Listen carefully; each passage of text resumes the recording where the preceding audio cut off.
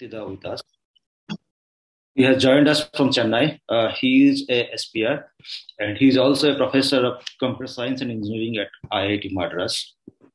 He has done his PhD in computer science, specifically in the area of artificial intelligence from Robert Gordon University, UK. He is also a very close friend of mine, a friend of last 20 years.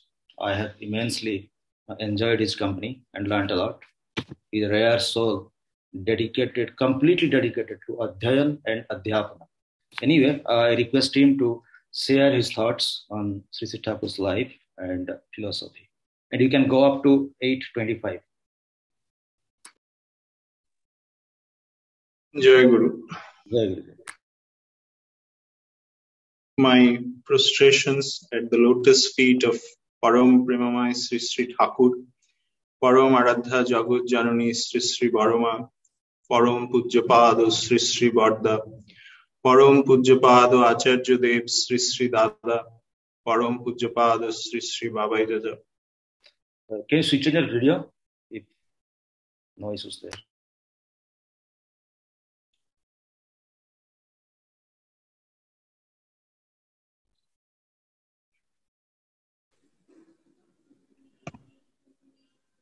My heartiest Ra and Jai Guru to all of you who have assembled here.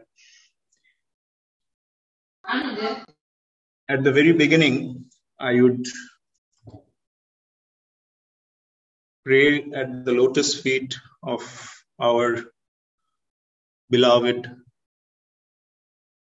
Acharya Dev, Param Pujyapada Acharya Dev Sri Sri Dada, and pray for the complete recovery so that we can enjoy his divine companionship for a long, long time to come.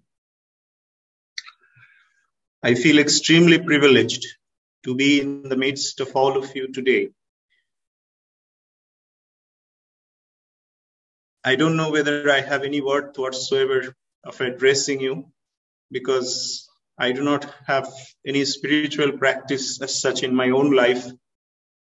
And this is contrary to what my dear friend Bashuri was saying. And I have not done anything for Sri Sri Thakur in my life, but I have enjoyed his divine grace throughout my life nevertheless. And the very fact that I am alive today is by the grace of Acharya Dev Sri Sri Dada and Sri Sri Babai Dada. I have gone through such turbulent times in my life that I had no chances of staying alive, and it is merely by his divine blessings that I am still alive.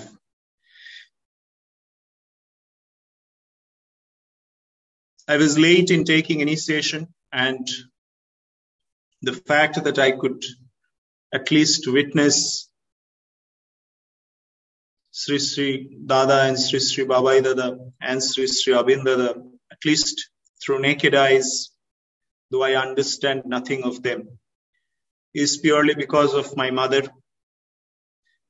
and friends like Chandrasekhar Bashuri had actually handheld me in my early years, and without their mentorship, I perhaps would not have been talking to you at all today. I have not achieved anything, but the very fact that I am in the midst of you is because of my mother and because of some of my most beloved friends like Chandrasekhar Bashuri. So I am indebted to all of them.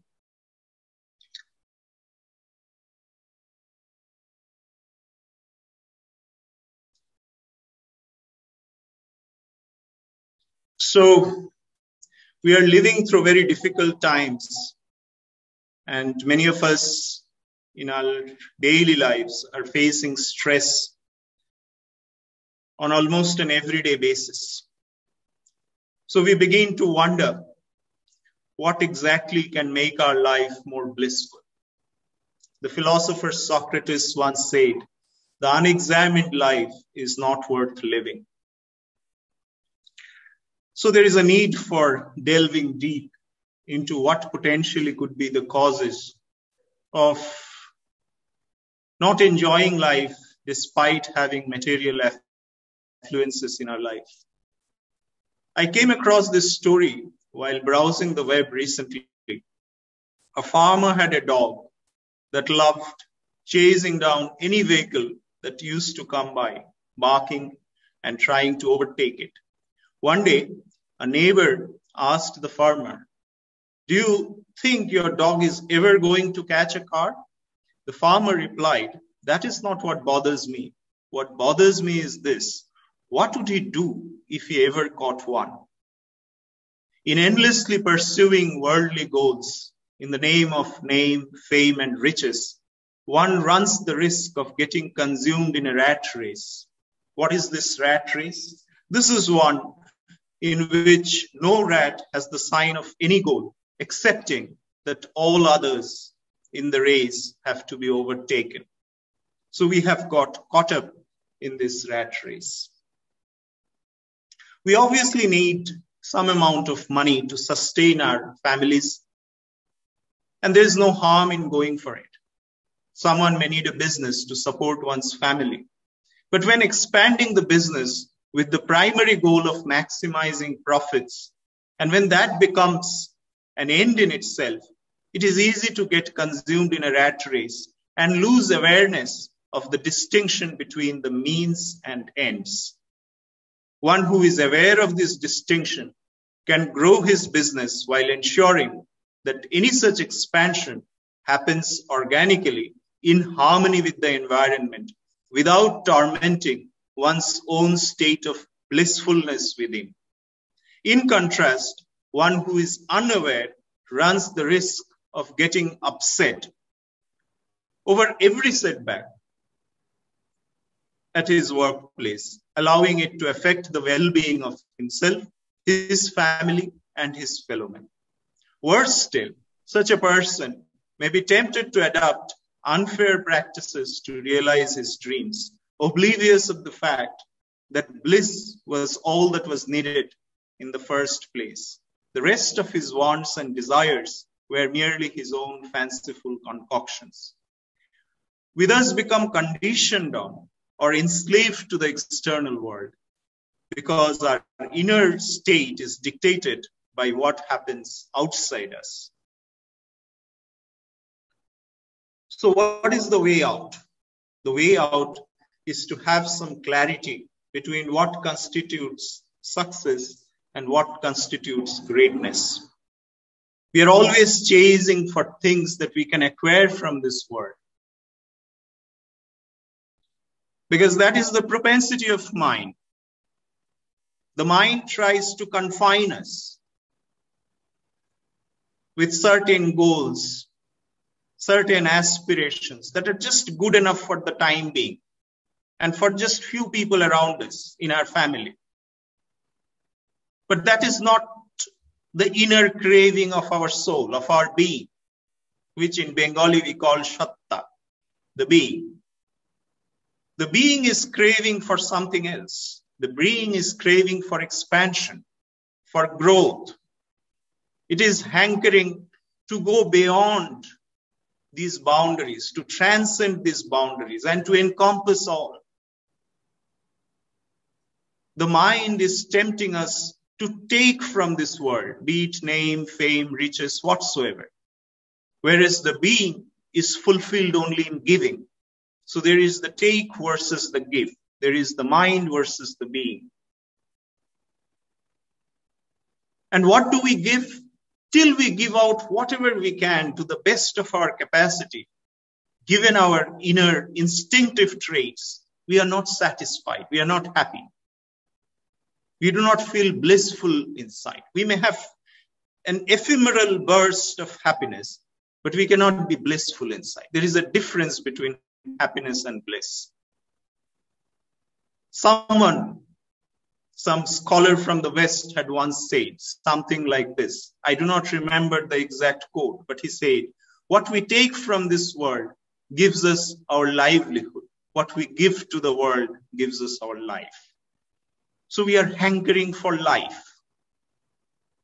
And the tragedy is that all our efforts are for our livelihood. So we have to understand this. If we look at our lives, we find that at the age of 20, when you're very young, we are running after our careers.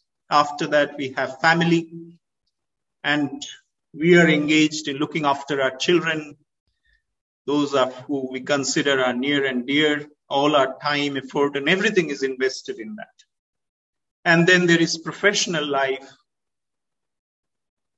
And there are a lot of people who are running behind us, calling us sir, sir. And we get accustomed to that addressing. And we think that is our identity. And then we happen to retire. And then we find that there is no one around us.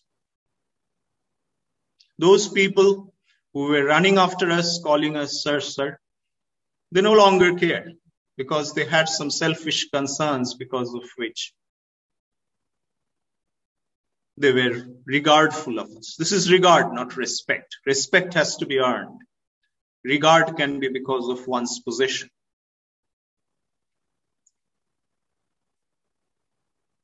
So at the end of our life, we find that all these people are not around. And then we try to call up our children who perhaps are happily enjoying their lives somewhere else. And we yearn for their company. And they say they are busy in their lives and they will call us afterwards. Suddenly we find there is no one with us. This is not fiction. This is reality. And then we begin to wonder, what have we worked for all these years? So we had certain expectation from people whom we are surrounded by, and those expectations have got vitiated. And this is bringing us agony, but it is too late. Sri Ramakrishna tells us a very beautiful story. He tells that there were two people who set out from one of the ghats in the Ganges River, and they thought they will be sailing far with their little boat. And then all night long, they were essentially trying to sail the boat across. And when it is morning, they find that the place where they are looks very familiar. And looking around, they finally discover that they're exactly at the same place where they started.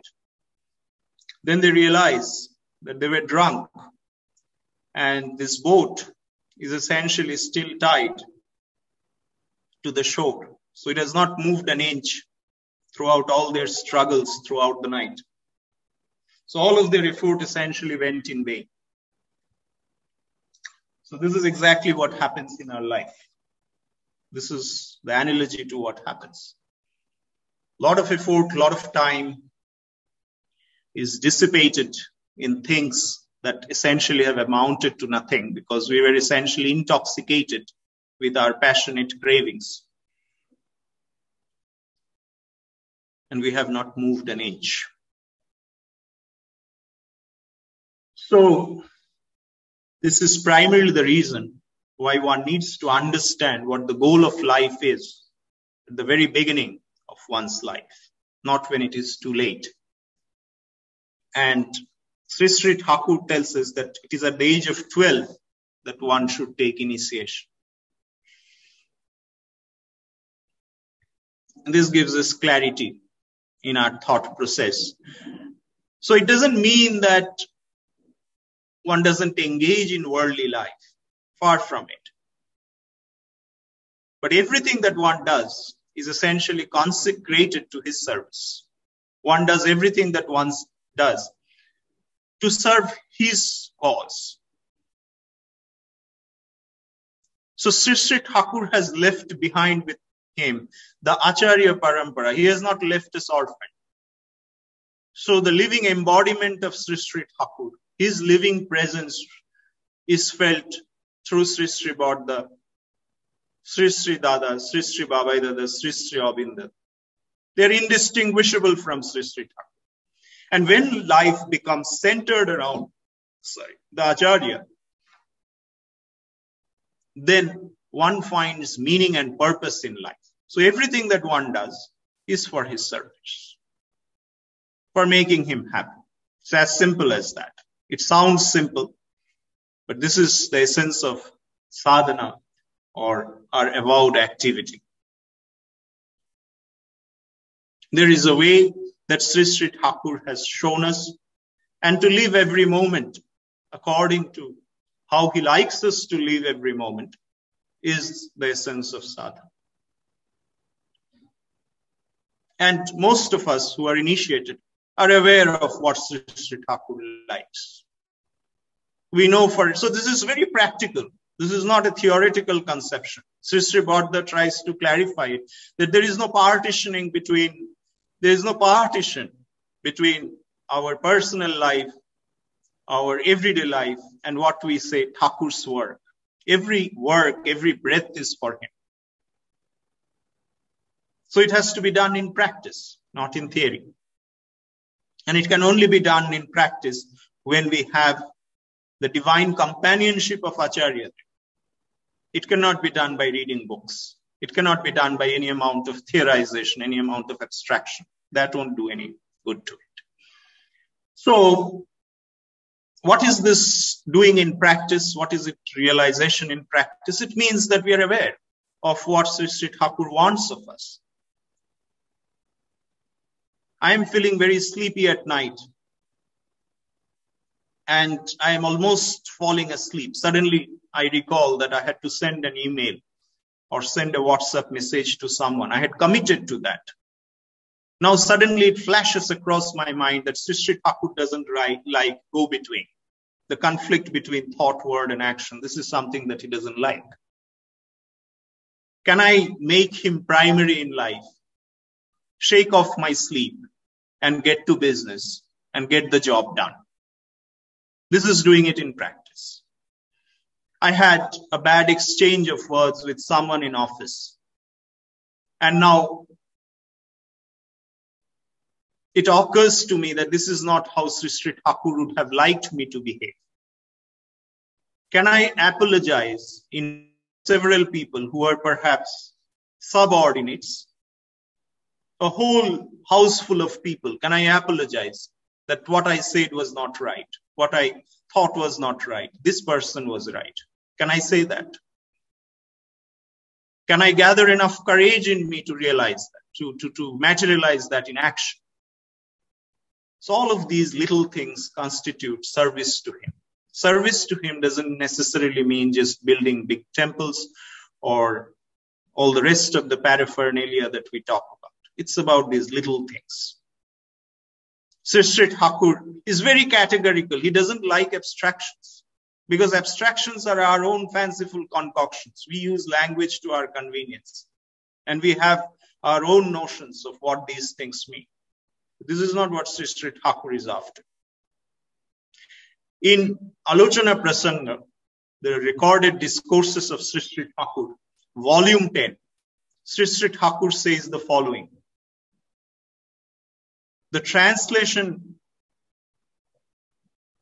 is something that may not be appropriate. I am trying to translate in my own words, but I hope you will get some amount of essence from what Sri Sri Thakur is trying to convey here. Those who take recourse to a guru, carrying with them fanciful, preconceived notions of concepts such as dharma, spirituality, God, self-realization, Brahma Jnana, Sattvic lifestyle, saintliness, virtuous deeds, afterlife, Jnana Yoga, Bhakti Yoga, Raja Yoga, Karma Yoga, Pranayam, Samadhi, and judge the guru in the yardstick of such preconceptions, often deprive themselves. Someone may have come to me to learn the essence of spiritual practice, and I may have asked him to cut grass for cows. He would have set out for the job out of his desire to accumulate virtues by obeying the commandments of the guru. He gets late in returning from the fields and is suffering from hunger pangs. By that time, the Anand Bazaar, or the community kitchen and dining area, is closed, and the Brahmin cook is furious with him. At that very moment, he is overcome by pride, vanity, doubt, and disbelief. That very night, he would have booked a ticket to return back, never to be seen here again.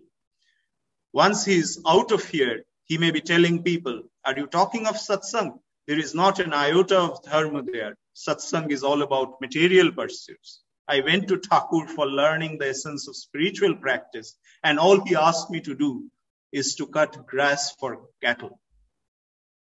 Sri Sri Thakur says, they fail to see how much one can advance in sadhana or avowed practices in the practical sense of the term through perfectly and routinely cutting grass with sincerity, in regulating his pride and vanity through action, and in maintaining harmonious adjustment with his environment.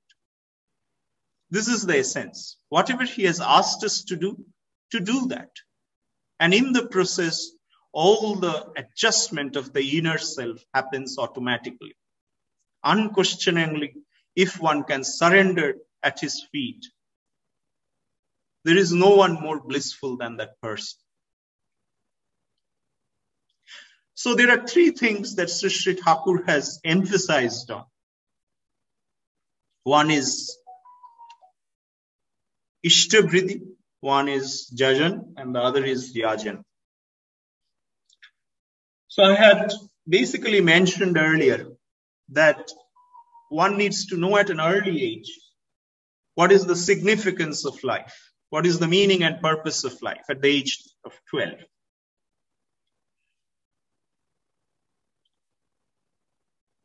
When one does Ishtabhriti, one reminds himself early in the day of that mission, that everything has come from him. We have come empty-handed, and everything that we enjoy is because of him. And therefore, everything we do has to be consecrated at his cause. To remind oneself of this mission in life is Ishtabhriti. So, to achieve success in life, to achieve true greatness in life, one needs to understand what is to be done and what is not to be done. This ability to discriminate what is to be done from what is not to be done, where exactly effort has to be invested, is essentially having clarity. And that clarity is something that is imperative. You cannot do without that clarity. Otherwise, all your time, effort, everything gets wasted, as we were discussing earlier.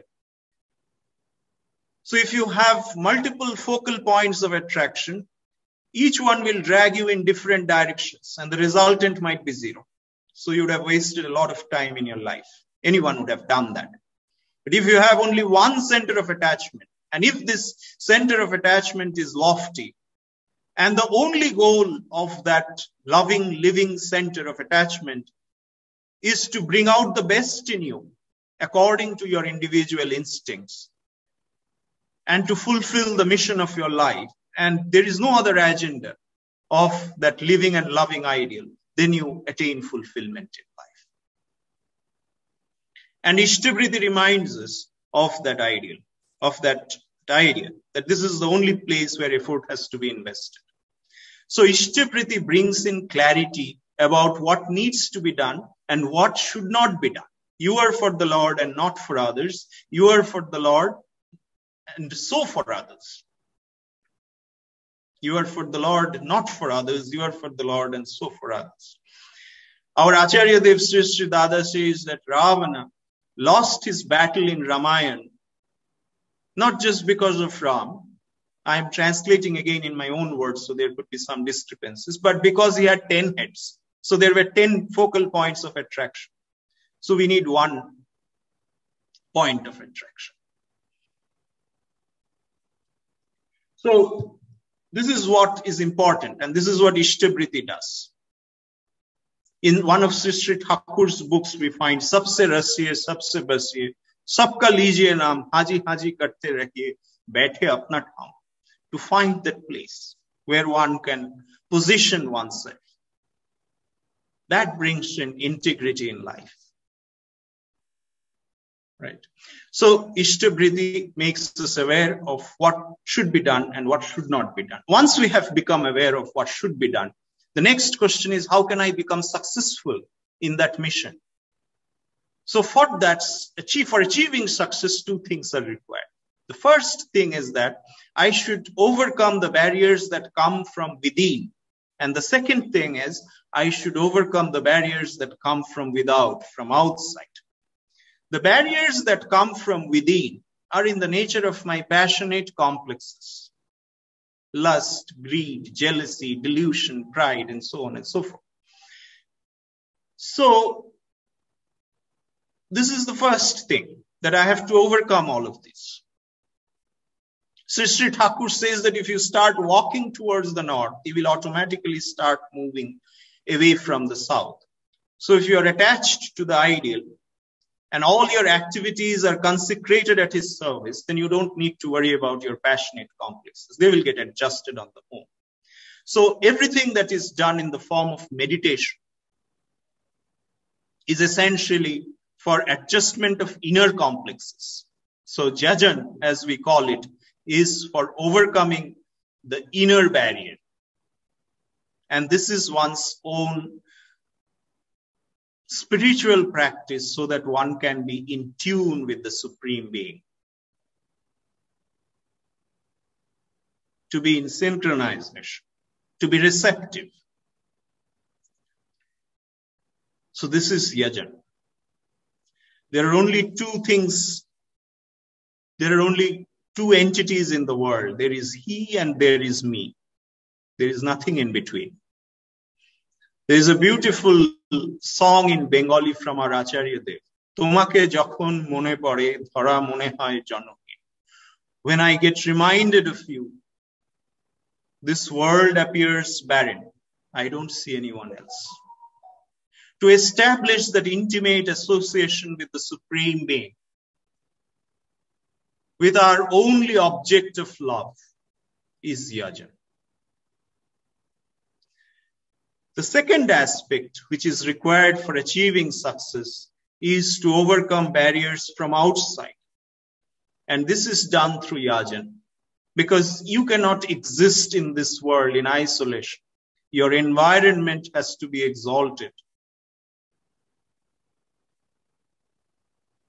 to ideal-centric causes as well, and to exalt your environment in such a way that they become concordant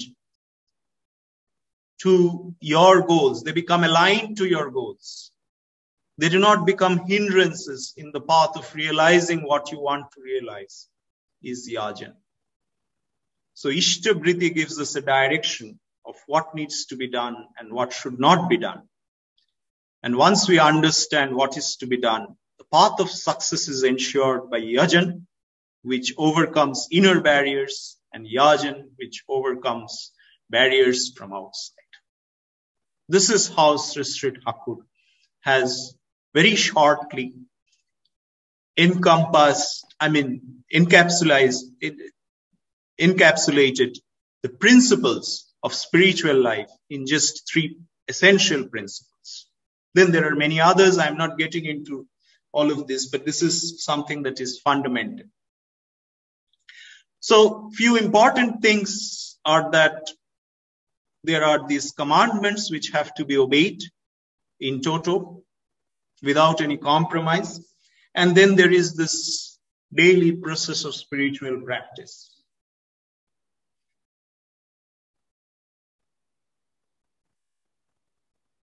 One cannot proceed in the spiritual path to obtain blissfulness without the Guru. It is next to impossible. It is indeed impossible. Whatever we say, Jnana Yoga, Bhakti Yoga, Karma Yoga, all of it, the essence is essentially to satisfy. Jnana Yoga doesn't mean knowing about electrons, protons, and so on merely. It means knowing something so well so that it can be used for his service. That is the essence of Jnana Yoga. everything has to be put to his service. Otherwise, that knowledge is useless. Without the Guru, one cannot proceed. Someone might say there is this Advaita Marga, who do not believe in duality. But Sankaracharya, who is at the forefront of this Advaita movement, he says, Advaitam Trishu Lokeshu Nadvaitam Gurunangsa. That means you can practice Advaita with everything, but not with your Guru. With your Guru, you must regard him as outside you, and everything must be according to how he wants it. So this is fundamental.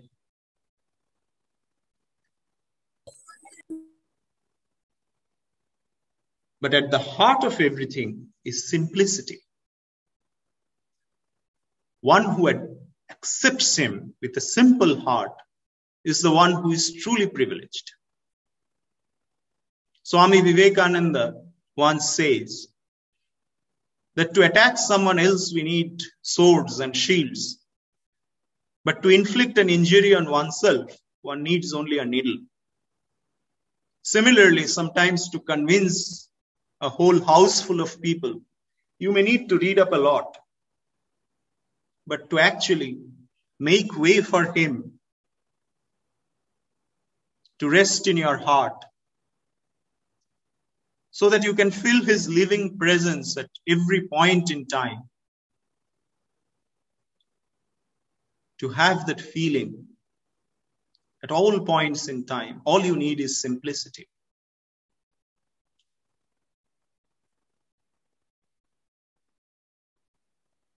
And for that, it is imperative to have the companionship of the Acharya. Sri Bardha, I think, went to Bhubaneswar once, and many people pleaded, can you please say a few words? And Sri Bardha was very reluctant to speak in public, but he held the microphone in his hands. And he could only say something like Sri Sri Thakur. And then tears welled up in his eyes. And everyone around, thousands of people started crying with him. Such is the effect of Acharya, because he is indistinguishable from Sri Sri Thakur. There is no distinction. We might have tall philosophical explanations of the word Acharya, but the essential truth is that there is no distinction. Same thing we can experience with Sri Sri Dada, Sri Sri Babai Dada, Sri Sri Abinda. Unless we have this living ideal, unless we surrender at his feet, we do not have clarity of what is the meaning and purpose of things, why we are doing what we are doing. There was a man called Bikasda. He was in Odisha, and he booked a ticket to Jasidi. He was a worker. And his train was to go from Cuttack via Howrah to Jasidi, I think. But at Howrah, he got down from the train and he didn't have enough time to book a ticket for Jasidi. So he traveled without ticket to Jasidi. And he reached Sri Sri Bardha and told him that I came here, but I couldn't book a ticket. Sri Sri Bardha sent him right back to the station and told him, you book a ticket from Jasidi to Howrah and then tear that off and come back to me. Sometimes because of environmental pressures, we fail to understand what is right and what is wrong. This is a simple practical thing. When we have a guru in front of us, he reveals what is to be done and what is not to be done. This is a simple incident. But there is another interesting incident with, I think, the same person, because he was about to build a center or something in Orissa somewhere, and he had to put a boundary wall around the premises. But the villagers were essentially opposing the construction, and they were demolishing that wall every time he was trying to construct it. So, very frustrated with his experiences, this man came to Sri Sri Bardha and told him that this is what is happening. Then Sri Sri Bharda told him that you go back and you file a case against these people and you win back the land. Now, this much is something that we all would perhaps do. We can perhaps think about it. But there is something else that Sri Sri Bharda said. He said, after winning back the land in a legal process, return the land back to the villagers. And this is something that we perhaps would not have done. What is the essential purpose behind construction of these centers, these temples? When the land is reclaimed and it is returned back to the villagers would begin to wonder. They would have that spark of curiosity. Who are these people? How can they do that? And then suddenly, they would develop in them the urge to find out more and take shelter of Sri Sri Thakur as well, which is the essential goal. Not to leave anyone out. All of it is for all of them. So all the barriers have to be broken. And this is for this next level that we perhaps as normal human beings cannot anticipate. We would say, yeah, we'll fight a case. But after that, to return the land back, this is the second level. Albert Einstein once said, we cannot solve our problems with the same level of thinking we used when we created them. And therefore, to make us move to the next level where we can see things with clarity, we need the Acharya Dev. For it is he who sees. We may not be able to see that he sees it. We may not be able to see what exactly he sees. But through our experiences, we find that yes, this was right. 10 years down the line, I understand why he might have actually asked me to do so and so. This is essentially something that almost all of us have experienced in our lives. Those who have gone to Acharya Dev or Sri Sri Babaida or Sri Sri Abendada. So, in order to attain bliss in our lives, in order to make our lives enjoyable for ourselves, enjoyable for all those around us, we need to have him at the center of our lives. Just as we could not explain the structure of the universe when we thought that the earth was at the center of this universe, we cannot explain what is going on around us unless we position him at the center of our life. And unless we enjoy ourselves, we cannot convey that sense of enjoyment or bliss to anyone. We cannot be a source of enjoyment to anyone at all. We would simply be deceiving ourselves. With these few words, I will pray at the lotus feet of our Acharya Dev for the well-being of all those who have assembled here. And I bow down to you in gratitude for offering me this opportunity to speak to you. I have not done anything in my life, so you'll have to excuse me for all my lapses. Jai Guru, Bande Purushottama. Jai Guru.